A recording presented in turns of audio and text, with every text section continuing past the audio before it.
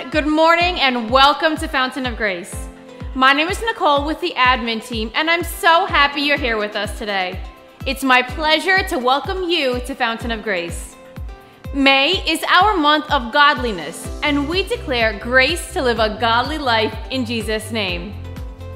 If you've attended the first 3 steps of the growth track and are ready to use your gifts and passions to make a difference here and in the world, we hope you'll make plans to join us next week for the final step of the growth track.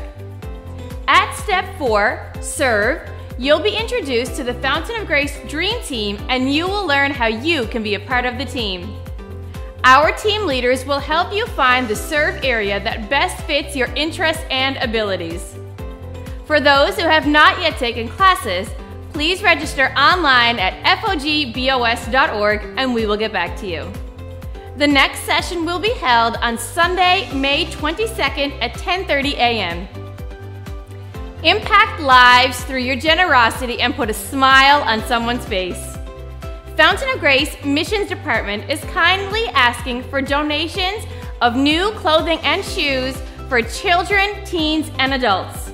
If you're ready to make your donation, there's a barrel in the lobby.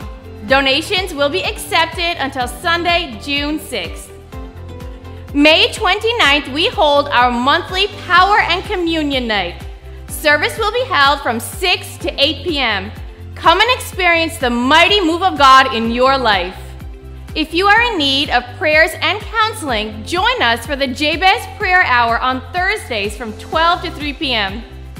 Also, be sure not to miss out on our weekly Zoom meetings, Monday through Friday at 6 a.m. for Morning Dew, Wednesdays at 7 p.m. for Bible study and discipleship class, and Saturdays at 8 p.m. for evening prayer.